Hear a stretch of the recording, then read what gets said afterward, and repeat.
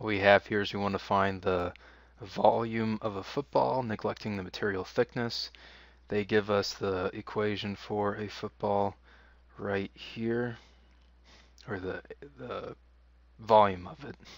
So what we do here is we're going to find we need to find A and B, and how we're going to do that here is they say the football averages 11.125 inches in length.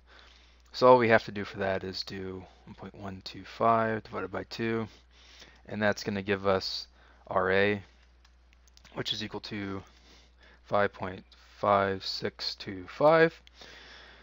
And then we're going to find RB, which is going to be, they say the circumference is 28.25. To find the B, it's going to be half the diameter, so you divide this by pi, which gives you a D, which is equal to, see here, 9, pretty much 9.0018, but I'm just not going to do that. Divided by 2, it's equal to 4.5, which is my, well, which is equal to my B. All right, so we can go ahead and plug this all in. 4 over 3 times pi times A times 4.5 B squared. And all this is equal to, what I got?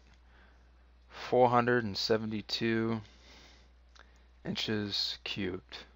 That's it.